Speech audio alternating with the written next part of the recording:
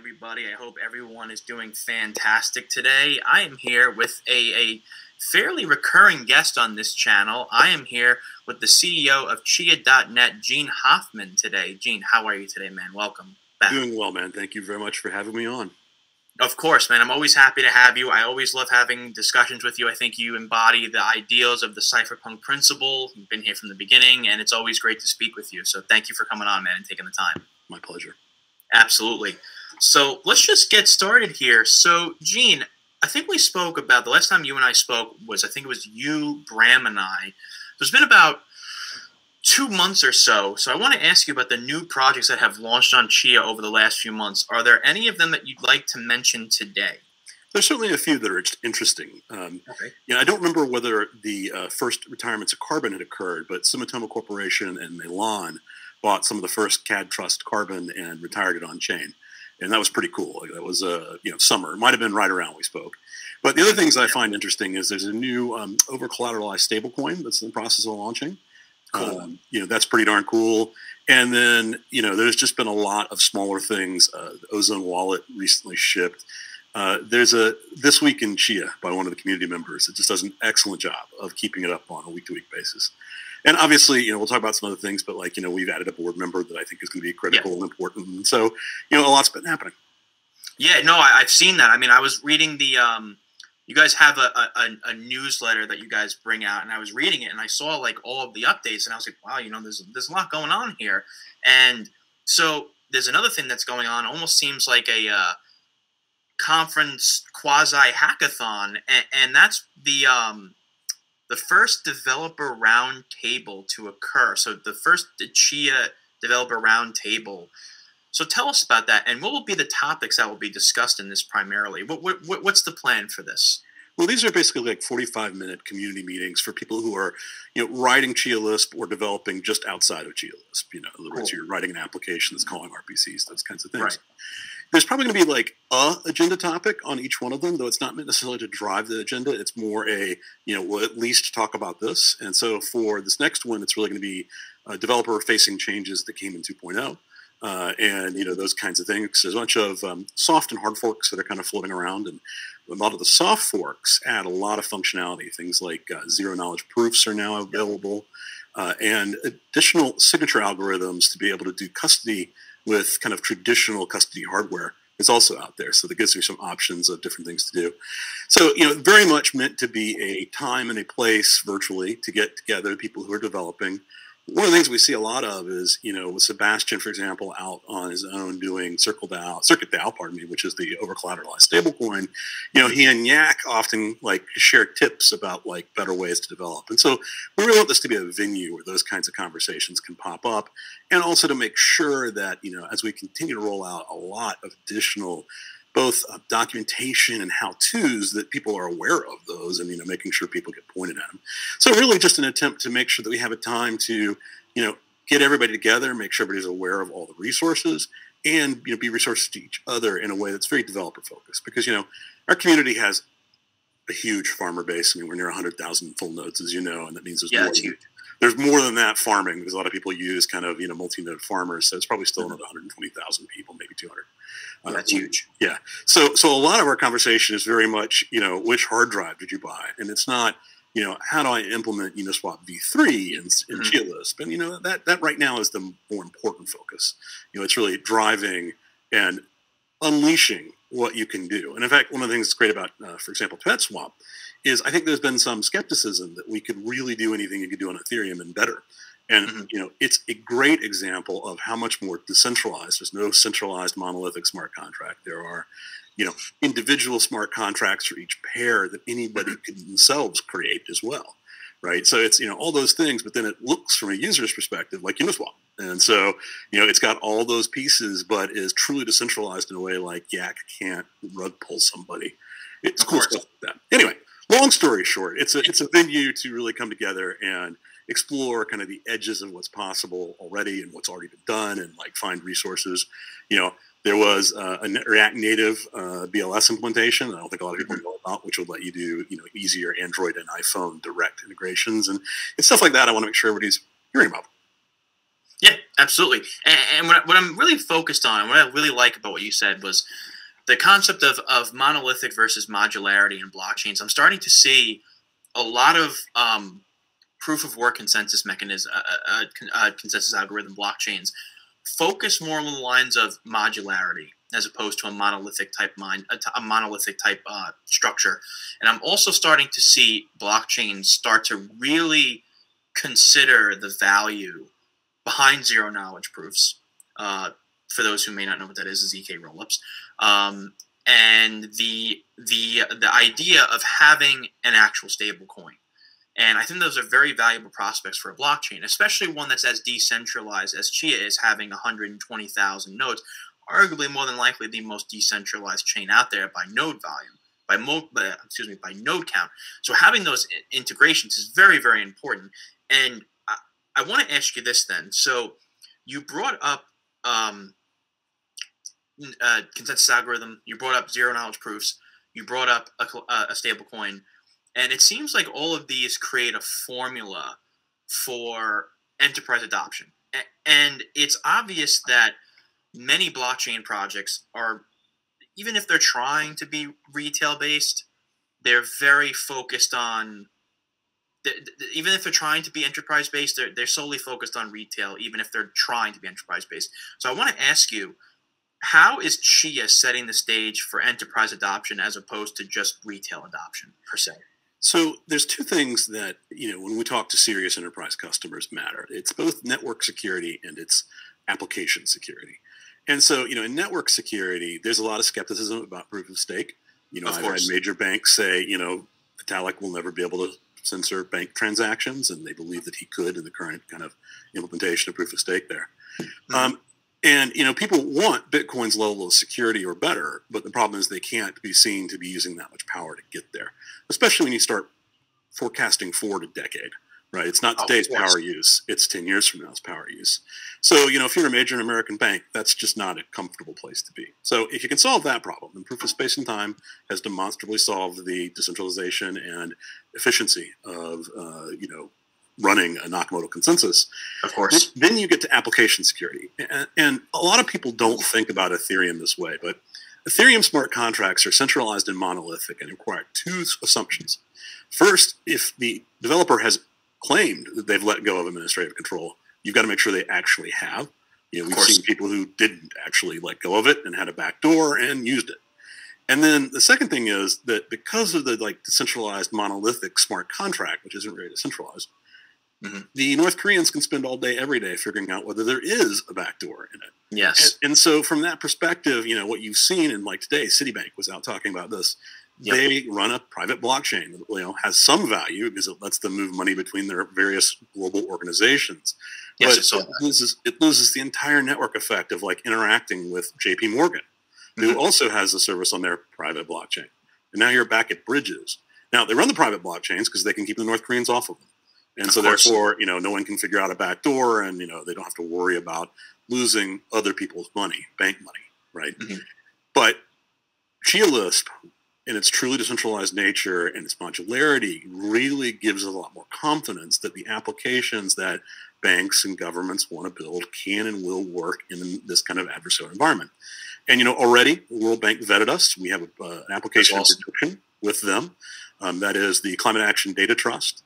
Yes. It's run by a Singapore entity, which is a partnership between the AIDA, the World Bank, and the government of Singapore. And it's in production. It's got 3 or 4 registries already. Vera is very close. Their CEO was quoted about 2 weeks ago saying that they'd have about 100% of the voluntary carbon market in the CAD trust by the end of, I think he said by Q4, which is kind of the end of this month. Yeah. And knowing what's going on, he's not far off. Let's say it that way. And, with that, as we talked about, the next big step is carbon tokenization. And with all of the actual major registries being both, registration and settlement on the Chia blockchain, we expect a large part of all the tokenization to occur on the Chia blockchain. And, when you start having these things like AMMs and expiring offer files and, DEXI, you all of a sudden give a carbon project an almost immediate platform to create a liquid market in their, just registered with Vera mm-hmm. project. all of a sudden they get all those market tools that other people are using for other cats. And then also, they have ultimately multiple stable coins that they could go make an offer to somebody like a Microsoft and say, here's 10,000 tons. And, we want, oh gosh, what is that? $120,000. I'm probably doing the math wrong. But, you can send an offer file via email and actually do that transaction in real time, trustlessly, between the Carbon project and the corporate buyer. It's a pretty powerful capability. And for the buyer, it's very good because one of the problems you always had in the past is, has this carbon been sold twice? And now with CAD Trust, you can go audit and make sure that the carbon coin you're about to buy is correctly in the CAD Trust, that it's marked that way. You can walk the chain and make sure that, if only 50,000 tons were created, there's only 50,000 tons in that cat.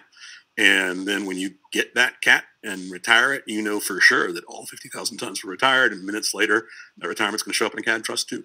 So it just really changes the trust metric. It makes it so for buyers, the only thing you have to really vet is the registration itself. Did this meet Vera's standard, even though Vera said it did, right? And once you agree to that, everything else now is fully auditable. Absolutely. And what I like hearing is what you were talking about before as well, about the notion of proof of stake. Now, unfortunately, with banks, we're seeing how proof of stake blockchains can sometimes be inherently risky, especially if they have layer 2s on them that have backdoors, and we've seen that unfortunately on Ethereum. So there's an issue with that, and I can understand why banks are very trepidatious in participating in blockchain when there's a possibility that their transactions can be misappropriated, to say the least. And when you're talking about the ability to create a carbon paradigm, a carbon credit paradigm within Chia, it's very important to note for people who may not realize that it's huge to think. It's huge in the fact that right now a lot of states in America, specifically California, California, and a lot of countries in Europe, they're attempting to go net. I think it's net carbon zero, if I'm saying that properly. Correct me if I am. Okay, so net carbon zero. And when you're having that paradigm as a blockchain, it becomes a very enticing prospect. When you look at a lot this demeaning notion in cryptocurrency, that cryptocurrencies create a lot of pollution because the computational power thereof of proof of work and proof of stake. But when you're talking about Chia, talking about the carbon neutral or carbon zero type paradigm, it becomes a very enticing prospect to the real world, especially with countries in the West that are really trying to tackle this problem head on. So I wanted to highlight that. It's very important to bring that up. And I just want to say, Ted DeFi, thank you so much for the $20 super chat. That really does help the channel, so thank you so much. It really does, so thank you. Hello, Corey and Gene. The Tang Gang appreciates you both. Keep up the great guests, Corey. Chia is an amazing place for NFT artists. That's another thing. You guys have a great place for NFTs. I've seen a lot of mints happen on Chia from Chia enthusiasts. This is not something. This is not the first time I've seen NFTs become a very, very, very large component of what entices people to join Chia. Well, the thing about NFTs on our chain is that they actually enforce royalties in the offer file format. That's so you can do direct peer-to-peer trading, and you can do things like trade two of your NFTs for one of their NFTs, which is really hard to do in the other paradigms. Yes. The thing that's really excited us is we've seen a lot of folks who are now minting on multiple chains, including Chia, because they're excited about what it brings to artists. And certain artists have literally said, I'm done with Ethereum. Dracatus and others are saying, look, this is a superior infrastructure. It really does what we say. But what we also love about NFTs and the Chia blockchain is that we have real banks looking at using NFTs as digital twins. Yes, and we have, folks trying to think about stopping counterfeiting of luxury goods with NFTs. And again, it's because these NFTs are both programmable from a custody perspective. So you can have things like both you could update by selling your bicycle to somebody else, or if you forgot to and the new buyer can prove to the bicycle company they should have gotten the NFT, and then go back and have the bicycle company update it. But if the bicycle company tries to update it without your permission, you can stop it, right? Like that's the way this stuff is supposed to work. And that's actually relatively straightforward in Chia in a way that's very hard in Bitcoin or Ethereum today. And that's because the custody tools are just so painful, or the NFT standards are pretty poor. But when we talk about enterprise adoption, we've got real enterprise adoption. You have a lot of blockchains that talk about carbon. There's actual real Paris Agreement carbon that has been issued and retired by Melon Corporation, which is a partnership of Mercado Libre. And then Sumitomo Corporation of America continues to own carbon on chain in their wallet on the Chia blockchain. And those are just the beginning. There are additional corporate buyers who want to offset, usually with tree planting, their carbon footprint. And it's the net zero initiatives in the US that are really driving a lot of this. It's a $2 billion annual turnover kind of market, and it's going to be moving quickly to being tokenized. Of course, and I can only imagine that type of market is going to increase over time as it stands. So that makes perfect sense. And I want to ask you now about your board of directors. So you recently onboarded someone by the name of Norm Minai. Am I saying that properly? That's right. Yep. Okay, so Norm Minai to the Chia board of directors. So I wanted to ask you about his expertise and how his expertise will assist in the growth of Chia as a whole. Well, he is an old school banker who loves technology and truly believes that blockchains are here to revolutionize how that industry works. Awesome. He's already an advisor to the San Francisco Federal Reserve. He is very plugged in to the, bank CEO community and the financial infrastructure community. And so I think he just brings both a set of credibility that's valuable and a set of network contacts that are excellent. And then vice versa, I think he makes it much easier in certain cases for people to approach us. Because there are a lot of banks hearing that there's real things happening. Being known as the blockchain the World Bank chose means a lot in the banking business. It's a very prestigious kind of thing. And so I think he's really a great bridge to that traditional financial infrastructure that has so much to gain from adopting truly decentralized blockchains. Absolutely. No, and I appreciate that. It's very important to be able to, because I think there's a unfortunate disdain with, and we see this a lot with Ripple, for example, where you have this amalgam of individuals that have a background in legacy finance that come into the digital asset world because of the cypherpunk zeitgeist of we don't want to be involved with banks. We don't want to be involved in legacy finance. But the maturation of this market is really dependent on the amalgamation of the benefits of legacy finance and the benefits of digitization of crypto assets. So I think that having him on board, especially being an advisor to that prestigious of an entity, that's a huge deal to have on your board of directors. And I want to ask you this then, because you have a recent collaboration that I just saw, which is a collaboration with Tangem. What is that about specifically? Like, how did this collaboration occur? What does it do for both you guys? How is this mutually beneficial? It's basically the first really good hardware wallet available for Chia. Cool. You can easily implement a very good kind of offline wallet in, custom hardware, think Raspberry Pi. But this is a whole other level. It's NFC. It is using your mobile phone. It's got a pretty neat security model to it. And what's great about it is that you can really set up kind of different ways to back up without 24 words, without steal, or all of these kind of really painful things.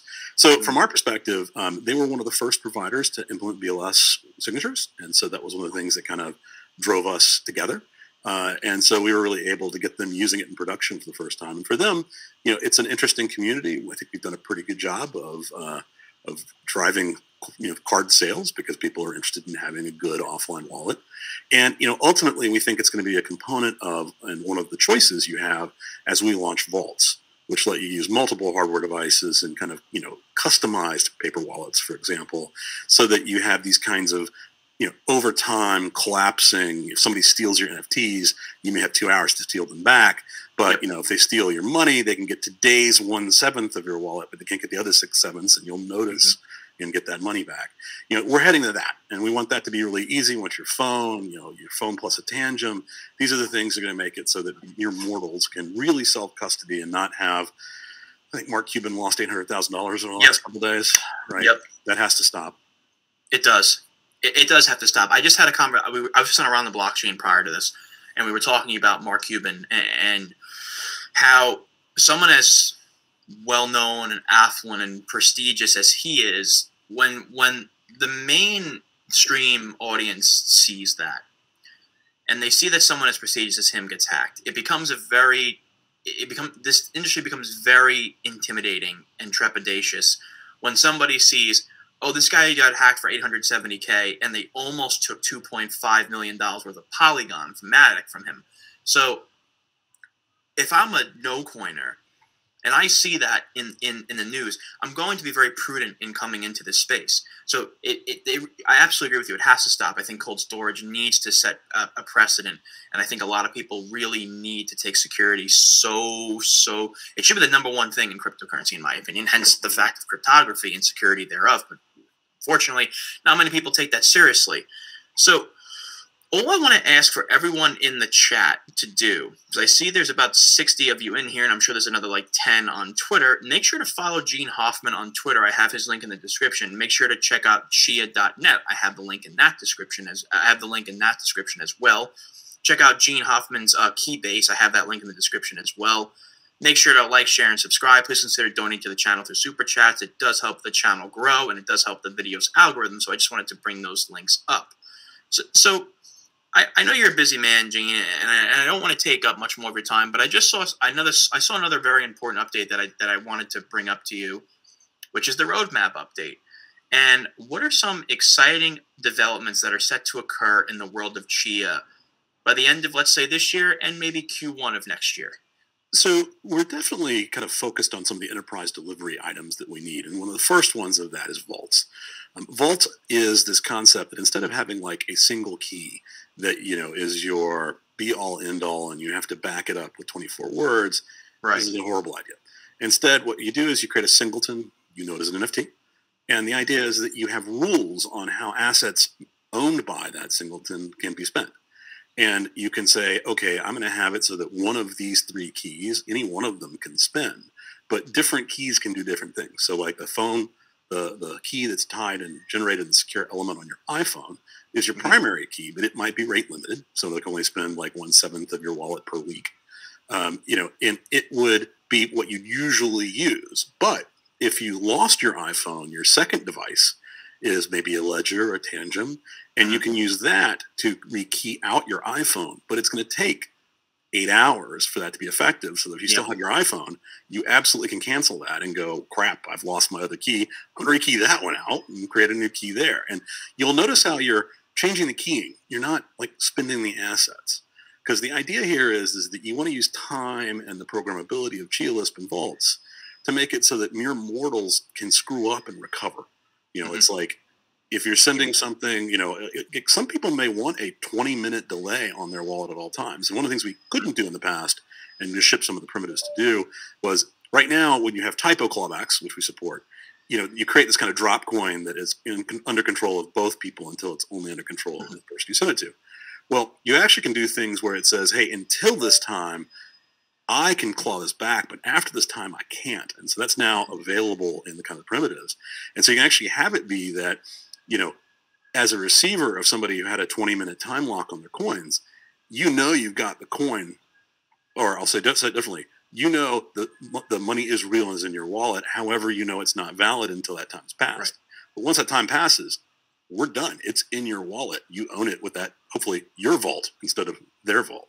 So, so that capability is just really powerful. And with that, you'll be seeing, I believe the next release, that offers will have a kind of default timeout now. It's like these offers aren't valid after 24 hours, 20 minutes, and you can kind of set that. And obviously, you can opt out if you want to have an offer that's about indefinitely invalid. But we think that average users want to have a timeout on those because they kind of expect not to wait like 2 weeks later and the market moves and something sells they didn't expect, right? But that's also going to have really interesting impacts for Dexy.space and others, where you can kind of create a liquid market of offer files that only settle on chain, so they move as fast as Web 2.